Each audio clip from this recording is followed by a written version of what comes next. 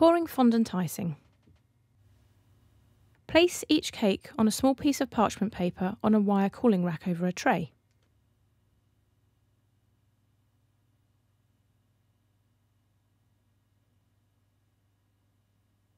Slowly pour a spoonful of the fondant icing over the cakes, moving the spoon back and forth to give an even coating.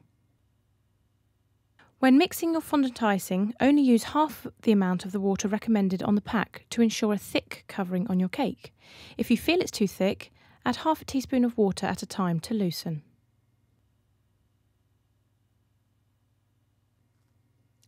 The icing should spread and trickle down the sides. Repeat the process until the top and sides are covered in fondant, paying particular attention to the corners.